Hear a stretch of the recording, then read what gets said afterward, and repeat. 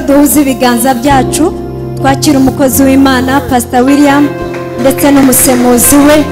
Imana ibaho umugisha. Amen.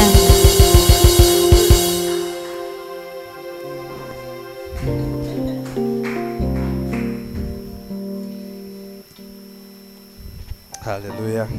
Hallelujah. Father, we thank you for tonight.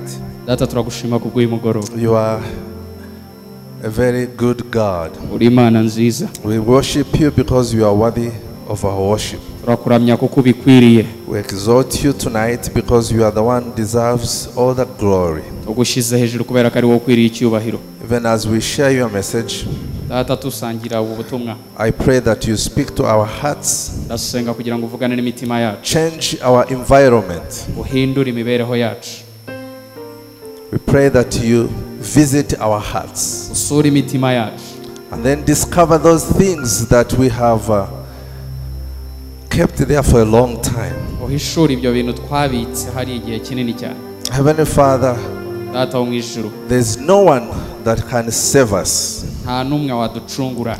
The Bible says the chastisement for our peace was upon you, Jesus, Bibiliya iravuga ngo igihano kiduhesha amahoro cyari kuri we Kristo Yesu. and by your stripes we are healed. Ndetse kubw'imibyimba yawe twarakize.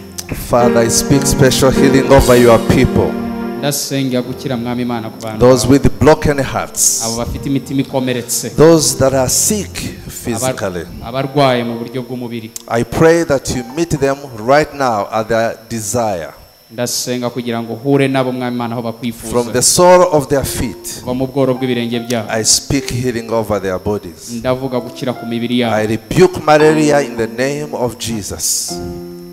I rebuke malaria in the name of Jesus. Irukana malaria mu izina rya Every Yesu. sickness and disease has a name, Buri ndwara yose ifite izina.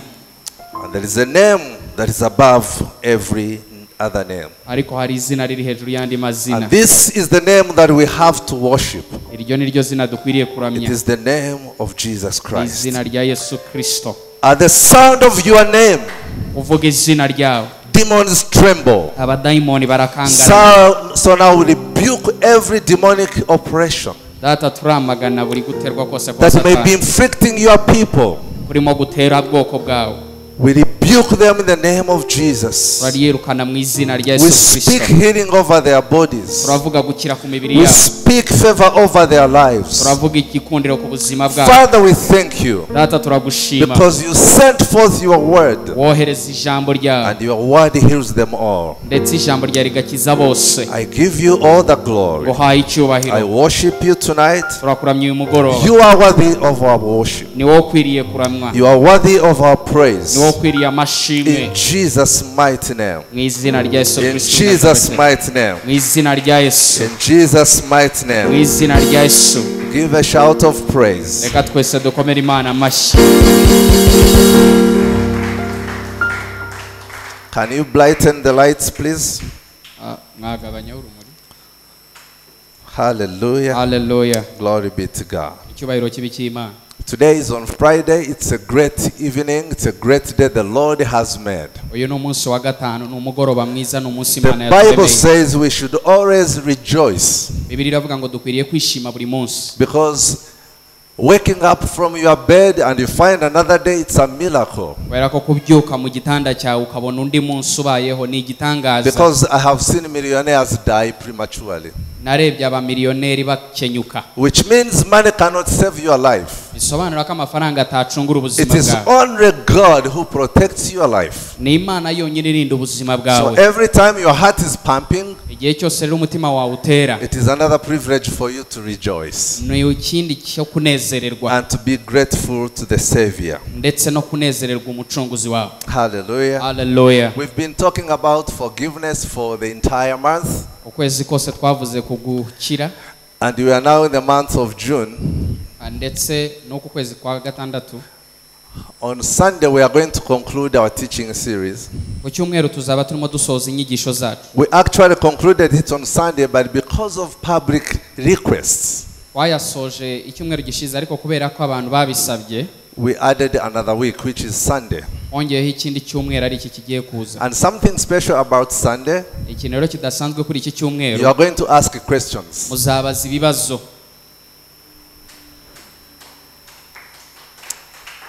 Hallelujah. Hallelujah. And when you ask questions, iyo ubajije ibibazo you are not going to ask me alone. ntabwo ari jye jyenyine uzaba ugiye If kubaza. Pastor Joshua will be here, he will answer some of the questions. Pastor Joshua nawe azaba ari hano, hari ibisubizo azatanga ku bibazo. Pastor Rose will answer some questions. Pastor Rose nawe hari ibisubizo azatanga ku bibazo. Pastor John will be here to answer some questions. Na Pastor John azaba ari hano kugira asubize ibibazo bimwe bimwe. And then I will also answer some questions. ndetse nanjye hari ibyo nzasubiza. So Sunday is going to be a different service. ku cyumweru bizaba ari serivisi cyangwa amateraniro adasanzwe. Every question you have deep inside of your heart cya kibazo cyose ufite mu mutima wawe that is about forgiveness, kigendanye no kubabarira, whatever we did not answer in the whole month, ibyo tutasubije ukwezi kose, feel free to come ready to ask that question. uzaze ubohokeye kubaza icyo kibazo ufite. But if you can ask those questions before by writing them on a piece of paper, that would be much better. ariko bishobotse icyo kibazo cyawe ukaba wacyandika ku gapapuro, byaba ari byiza ubikoze mbere, So that on Sunday we start with your questions. kugira ngo ku cyumweru dutangirane n'icyo kibazo And cyawe. please understand, we don't have answers to your questions. kandi musobanukirwe ibi ngibi, ntabwo dufite ibisubizo kuri ibi bibazo byose. Pastors are here to guide you in your journey of righteousness. abapasiteri bari hano kugira ngo babayobore muri uru rugendo rw'agakiza. The one who has your answer is the Lord of Lords ufite ibisubizo byose by'ibibazo byawe ni umwami w'abami and the King of Kings. ndetse umwami w'abami. Come on, give a shout of praise to reka Jesus. dusakurize Imana, He is worthy of our praise. niyo ikwiriye amashimwe yacu. Today I have a very exciting message uyu munsi mfite ubutumwa budasanzwe under the title, The Joy of Forgiveness. nabwise umunezero wo kubabarira. The joy of forgiveness. umunezero wo kubabarira. Psalm 32 verse 1. Zaburi 32 verse 1.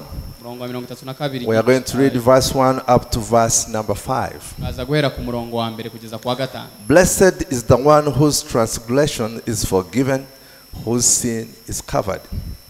hahirwa umuntu wababariwe igicumuro cye, icyaha yakoze kikarenzwa amaso. Verse 2. murongo wa kabiri. Blessed is the man against whom the Lord counts no iniquity, and in whose spirit there is no deceit. hahirwa umuntu uhoraho adahamya icyaha yakoze, n'umutima we ntugire uburiganya. And verse number 3.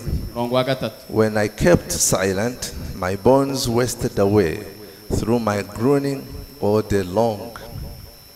igihe cyose nakomeje kukizinzika, umubiri wanjye wagiye ushonga, waciwe intege n'iminiho ya buri munsi. Let's stay slightly on that verse number 3. reka tusubiremo iki. Verse number 3. When I kept silent, my bones wasted away through the groaning all day long. igihe cyose nakomeje kukizinzika, umubiri wanjye wagiye ushonga, waciwe intege n'iminiho ya buri munsi. Every time you keep a heart that is full of anger, igihe cyose ubitse umutima wuzuyemo umujinya, a heart that is full of unforgiveness, umutima wuzuyemo kutababarira, it adds much burden to your life. byongera umutwaro ku buzima bwawe, But it also affects your body. ndetse bikanagira ingaruka mbi ku mubiri wawe, It also affects your bones. ndetse n'amagufwa yawe. So forgiveness kubabarira rero is a medicine that heals you personally.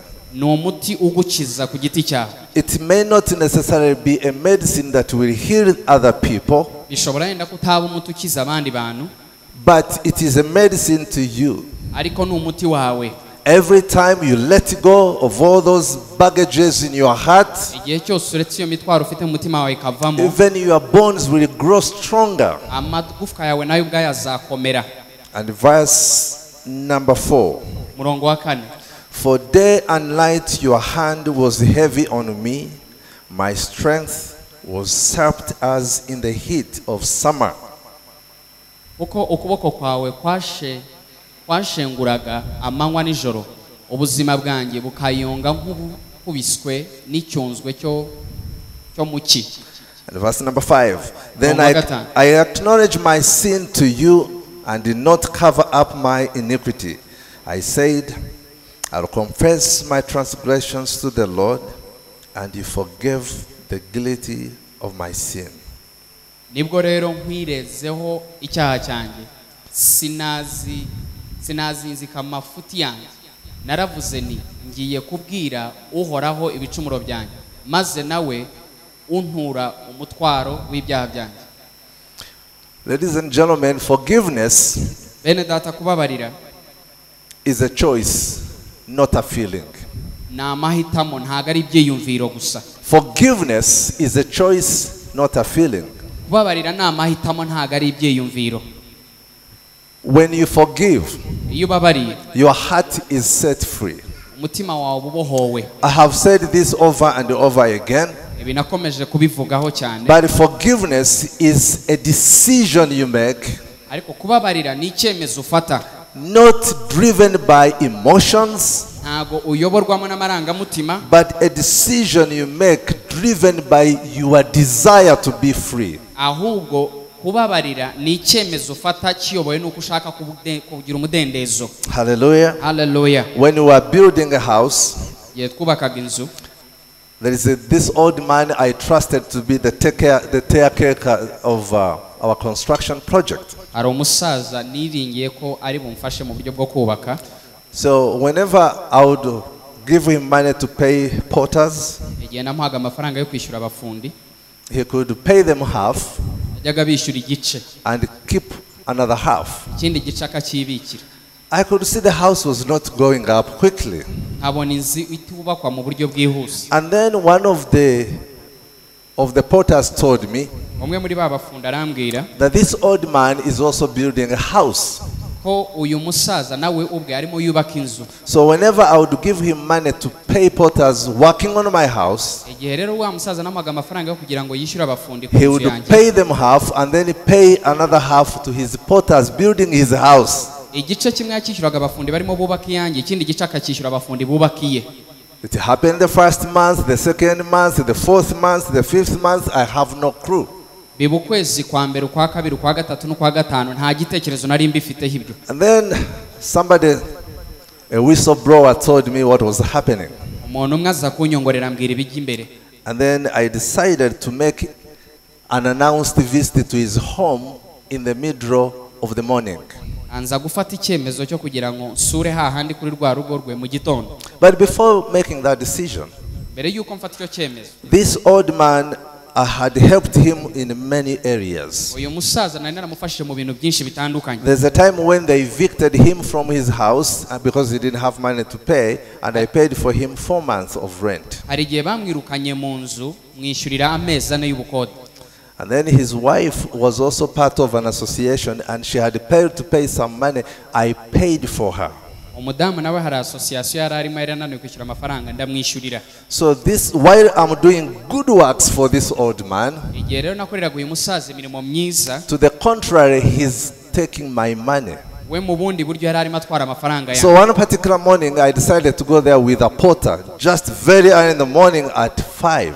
mu gitondo kimwe saa 11 mfata icyemezo cyo kujya gusura inzu ye njyanye n'umufundi. We went to his house unannounced.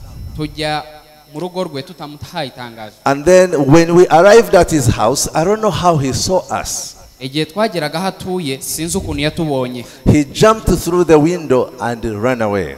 asohokera mu idirishya ariruka. My heart desire was to meet him and punch him. ibyifuzo byanjye nuko nendaga ko duhura kugira yenda muteremo igipfunsi.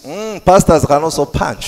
nibyo koko na pasiteri bashobora gutera ibipfunsi. But by then I was not even a pastor. ariko icyo gihe nari ntaraba na pasiteri. Even now I don't know if I'm a pastor, but you know, by then I was not a preacher. n'ubu ntabwo mbizi neza niba ndi umushumba, ariko icyo gihe byo nari umwigisha gusa. So I missed the opportunity to punch him in his house. nza gutakaza rero amahirwe yo kumutera igipfunsi mu rugo rwe. My heart was boiling with anger. umutima wanjye wari urimo biriramo umujinya because he had taken away a lot of money from me. kubera ko yari yarantwaye amafaranga menshi And the money we were using to build the house was not from us who had borrowed money from the bank. amafaranga twanakoreshaga kubaka iyo nzu ntabwo yari ayacu ahubwo twari twarayakuye muri banki. Can you imagine you borrow money from the bank to build a house and somebody is taking half of the money? uribaza kwaka ideni muri banka ushaka kubaka inzu umuntu agatwara igice cy'ayo mafaranga. So one day he disappeared. I could not see him. I don't know what happened to him. za kumubura arabura cyane sinzi ibyamubayeho. But for me, I was searching for him. ariko jyewe ndimo muhiga. Now there is a car I used to drive. hari imodoka rero najyaga ntwara. I used to work for World Vision, and so he knew the car I drive. nakoreraga World Vision yari azi imodoka ntwara. So probably he would see my car and he would run away. birashoboka yenda ko yajyaga abona imodoka yanjye agahunga. So one particular day, I will never forget. umunsi ntazibagirwa. I was driving another car which he doesn't know. narimo ntwara imodoka atazi. I met him near our village. munza guhura nawe hafi aho dutuye. He didn't realize it was me. ntabwo we yamenye ko ari jyewe. Then I stopped. ndahagarara. I said, "How are you, Mzee?" ndavuga ni muzeyi umeze ute. When he saw me, ambonye he ran away. ariruka. I turned the car. hindukiza I imodoka. drove behind him. genda ndi inyuma ye. I stopped next to him. za gufungira imodoka And there iruhande. was a police officer next there. aho ngaho hari umupolisi. I said, "Help me catch this thief." mbwira umupolisi nifasha mfata umujura. He caught him, put him in the car. aramufata amwinjiza mu modoka. I drove him to our house. mujyana muri rwa rugo rwacu. And I locked the gate. funga urupangu. And Pastor Rose was there.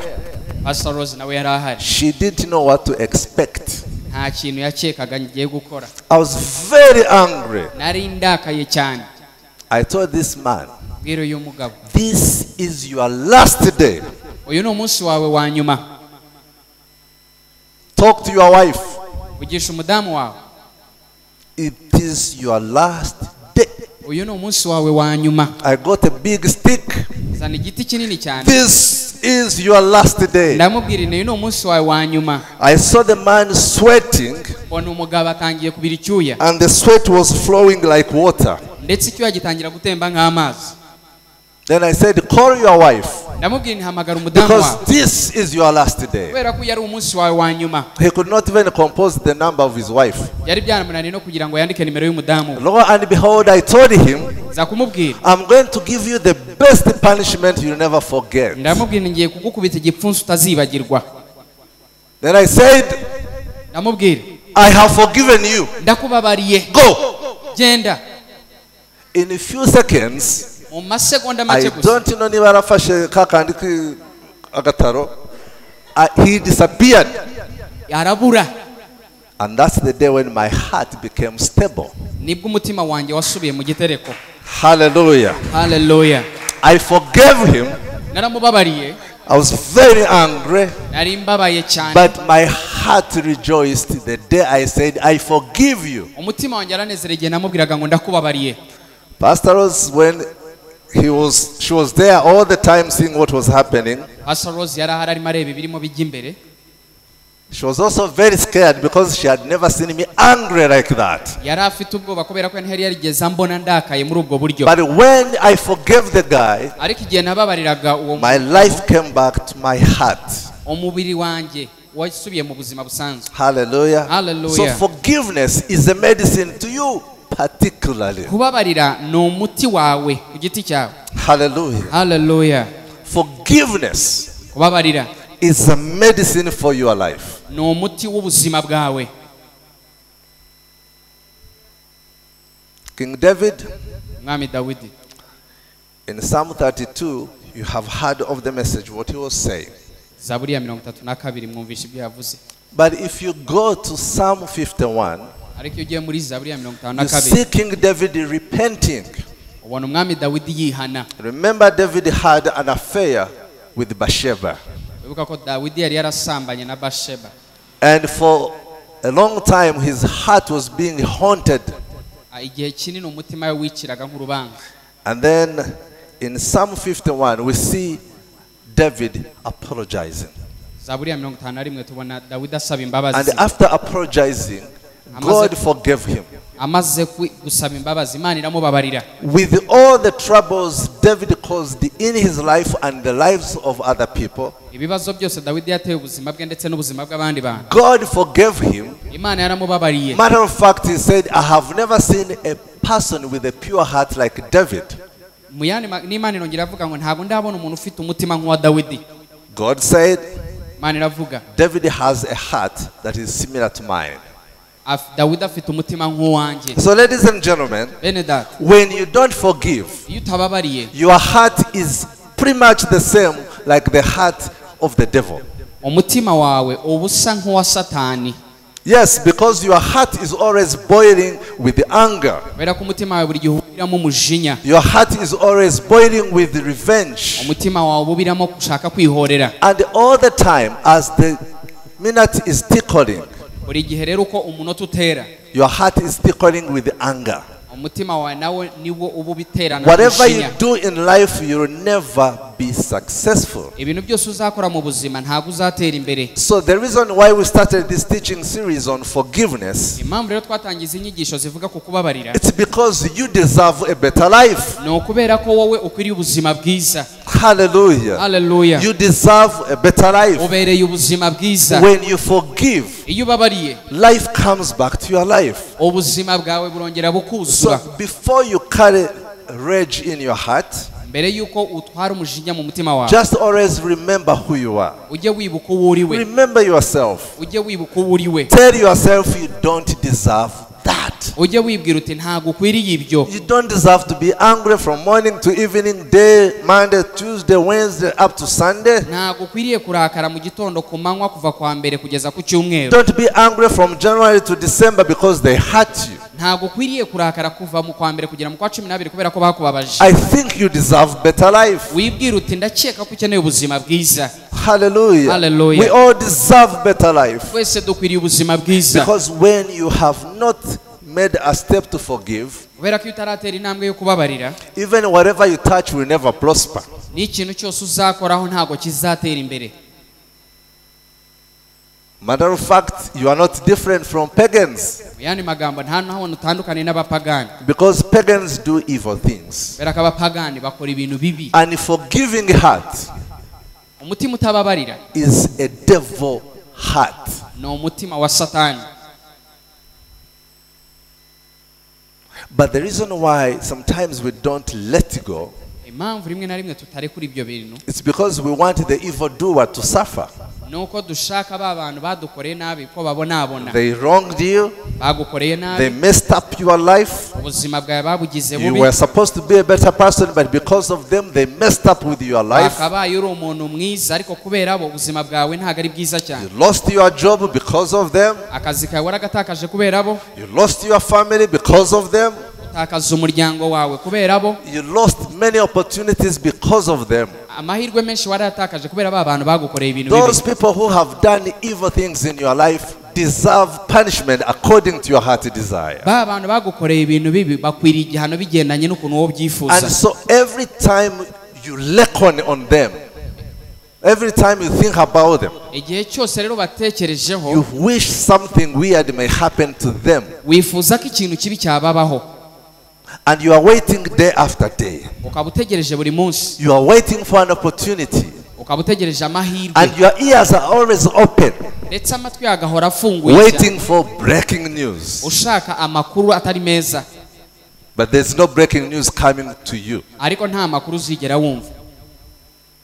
And so another month you are thinking the same.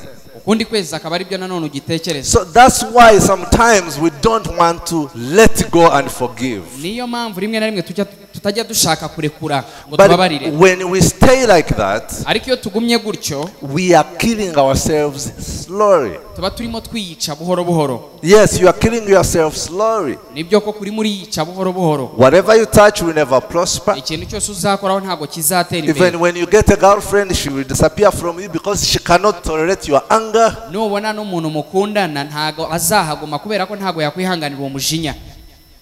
You are always comparing him to people who offended you. buri gihe urimo umugereranya n'abantu bagukoreye ibintu bibi. Even when you go to university or to primary school, whatever they teach you, you don't capture it in your head. Nujya no kuri kaminuza ibintu byose bazakwigisha ntabwo uzabifata mu mutwe. Because even teachers are criminals before you. Bera ko n'abarimu n'abantu babi bigendanye nuko bireba. In other words, those people that offend us, Yani magambo abo bantu badukorera amakosa, we picture other people to be like them. Dufata abandi bantu ko bakwiriye kumera nkabo. And this is what happens. Iki rero nicyo kiba. Our heart separates from something called trust. Umutima wacu witandukanya n'ikintu cyitwa icyizere, kwizera abantu. We don't trust ourselves. Ntabwo twiyizera. We don't trust our family members. Ntabwo twizera abanyamuryango bacu. They even don't trust pastors.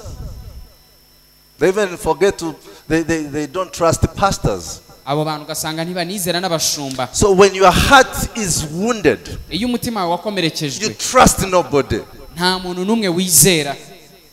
Do you know some family members who don't go to church because they were offended in one church? Uze bamwe mu muryango wacu batajya mu itorero kubera ko bakomerekejwe mu itorero rimwe. I can't go back to church. Akavuga bati ntabwo nasubira mu itorero. They wronged me. Bankoreye amakosa. Those pastors, abo bashumba, they wronged me. Bankoreye amakosa. So let me stay home. Reka nigumire mu rugo.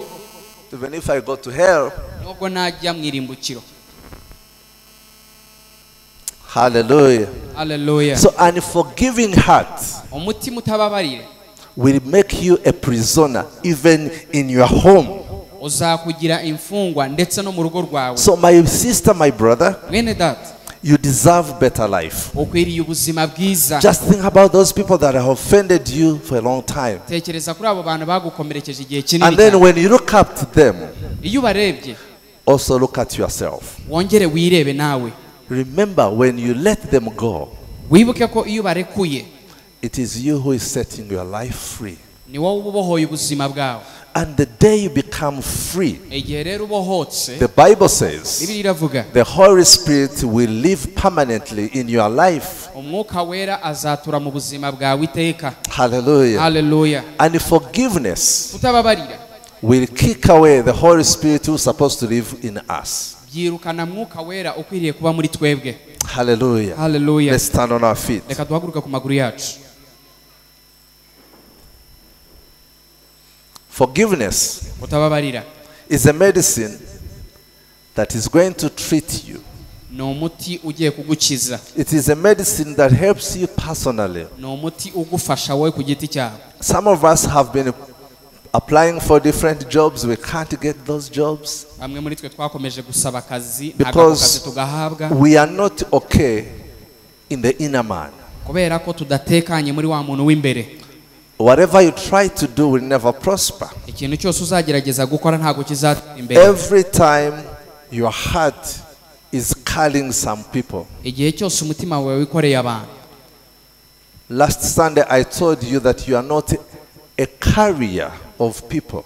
icyumweru gishize nababwiye ko utari umuntu w'umwikorezi w'abantu. You are supposed to be carrying the Holy Ghost in your heart. wari ukwiriye kuba ufite umwuka wera mu buzima bwawe, mu mutima Stop wawe. carrying people. rekeraho kwikorera abantu. Offload those baggages reka iyo mitwaro uyikure mu buzima by bwawe. making a simple but yet important step in your life utera intambwe y'ingenzi mu buzima bwawe of forgiving them. yo kubabarira abo bantu. Jesus said, Yesu yaravuze, I have come naraje that you may have life kugira ngo mugire ubuzima and life abundantly. ndetse ubuzima bwuzuye. You cannot have abundant life ntabwo wagira ubuzima bwuzuye when your heart is heavy. mu gihe umutima wawe uremerewe. Some of us are carrying heavy load in our hearts. bamwe muri twebwe twikoreye imitwaro iremereye mu buzima bwacu. And it's not something that started yesterday. ntabwo ari ikintu cyatangiye ejo It hashize is gusa. something that we've been carrying for a long time. ni ikintu wikoreye igihe kinini. There are those people that upset you, hari abantu bakubabaje and it was very hard for you to even forget about them. ndetse bikubera ibintu bikomeye kugira ngo ubibagirwe. But most importantly, it is very hard for you to let go. ariko igikomeye cyane ni uko byanakunaniye kugira ngo barekure. But listen, umva, every time you allow the Holy Spirit to use you igihe cyose wemereye umwuka wera kugukoresha and soften your heart, ndetse ukoroshya umutima wawe, those people that have wounded you, abo bantu bose bagukomerekeje they never did that because they love themselves. ntabwo ibyo bintu babikoze kubera ko bikunze, They also hate themselves. nabo ubwabo aba bantu bariyanga. So it is you to help yourself. Ni wowe rero ukwiriye kwifasha. Heavenly Father, Data wo mu ijuru, tonight is a night of restoration. uyu ni umugoroba wo kongera gusanwa. It's a night for us to reflect on who we are. Uyu ni umugoroba wo kongera twongere twitekereza abo turi bo. Father, we invite your understanding Data turahamagara kumva kwawe to speak to our hearts. kugira ngo uvugane n'imitima yacu. Your people here are anxiously and willingly ready to change their lives. Abantu bari hano mwami Imana barifuza ndetse banyotewe no guhindura ubuzima bwabo. Even though it's been hard for them to forgive, nubwo byabakomereye kubabarira. Father, I pray that you give them the ability tonight Data ndasenga kugira ngo bahe imbaraga to think beyond them kugira ngo batekereze birirenge and then see who God created them for. barebe uw'Imana yabaremeye kubaho. Let me tell you this. Reka nkubwire iki. You are fearfully and wonderfully made. Uremye mu buryo budasanzwe. You are a child of God. Uri umwana w'Imana. You are a precious child of God. Uri umwana w'Imana w'igikundiro.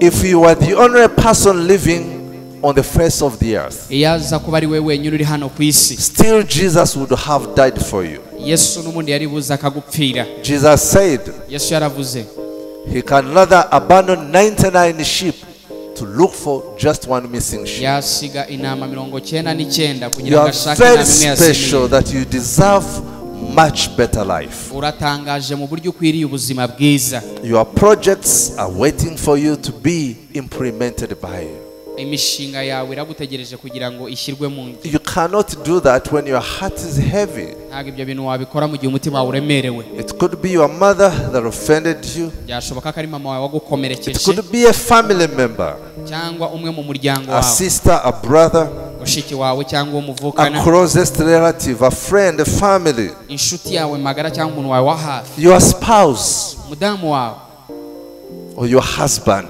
cyangwa umugabo wawe. Could it be your employer? Byashoboka yenda ko ari umukoresha wawe. I want to encourage you. Nenda kugusubizamo imbaraga. Look beyond self. Irenge, tekereza wirenge. Go deeper into your heart Ujye imuzi mu mutima wawe. and discover how special you are. Usobanukirwe ukuntu uri uw'agaciro. You deserve a better life. Ukwiriye ubuzima bwiza. You deserve compassion. Wikeneye impuhwe. There are those boundaries that you have set. It's like you've put yourself in a cage. Iyo mipaka yose wishyiriyeho urasa nk'umuntu wishyize muri gereza. Because you don't make any step to the front, you can't even go backwards, you are in a cage. Ntiwatera intambwe ujya imbere ntiwanasubira inyuma, uri muri gereza. And forgiveness will put you in a cage. Kutababarira bizagushyira muri gereza. Even when you pray, Niyo usenze, your prayer cannot go beyond that cage. You have put amasengesho yawe yourself in. ntiyarenga bwa buroko urimo. You deserve better life. Ukwiriye ubuzima bwiza. Let's lift our hands. Reka tuzamure ibiganza byacu. Heavenly Father, Data wo mu we ijuru, thank you because you came to redeem ourselves from the pit turagushima ko waje kuducungura and to restore our lives. ndetse no gusana ubuzima bwacu. I pray tonight Ndasenga uyu mugoroba that you may speak to someone kugira ngo ugire uvugana nawe who uyu is mugoroba. willing and ready to change, Wifuza guhinduka because your people deserve better life. kubera ko ubwoko bwawe bukwiriye ubuzima bwiza. Heavenly Father, Data mwiza, I thank you for your people, ndagushima kubw'ubwoko bwawe, and I know there is no message that comes from you ndetse ndabizi neza ko nta butumwa buguturukaho that will leave us the same. budusiga uko twari turi. Heavenly Father, Data wo mu ijuru, touch my sister, reka ukore kuri mushiki wanjye, touch my brother. ukore ku muvandimwe wanjye. You are God, Jehovah. Uri Imana Yehova, We know you are able to do exceeding turabizi neza ko ushoboye gukora ibirenze, abundantly above all those things we ask for or wonder. ibirenze ibyose dusaba. Father, hear their prayers. Data reka wumve amasengesho yabo, Hear their prayers reka wumve amasengesho yabo to the glory of God. ubw'icyubahiro cy'Imana. As I invite Pastor to come forward, Duhe ikaze pastor kugira ngo aze. I pray that God may meet you at your point of need. Ndasenga kugira ngo uhure n'Imana ahantu uyikeneye. See beyond the limitations the devil has set before you. urenza amaso bya bindi byose satani yagushyiriyeho mu buzima bwawe. Love yourself. Wikunde. Love yourself. Ikunde. Love yourself. Ikunde. Love yourself. Ikunde.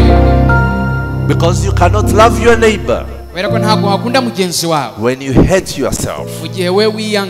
Father, I thank you because your joy will be filled in our hearts. But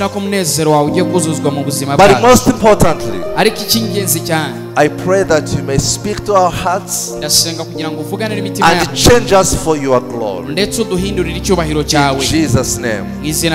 Pastor. Yes. Hallelujah. Ijambo ry'Imana yatubwiye ngo hahirwa Uwiteka atabaraho gukiranirwa. Amen. Ngo umutima we ntubemo uburiganya. Ndagira ngo mvugane n'umuntu uraha cyangwa se umuntu ufite gushaka gutanga imbabazi bikanga, ugashaka kubikora bikanga, ushaka ko dusengana uvuga uti pastor nkeneye iryo senge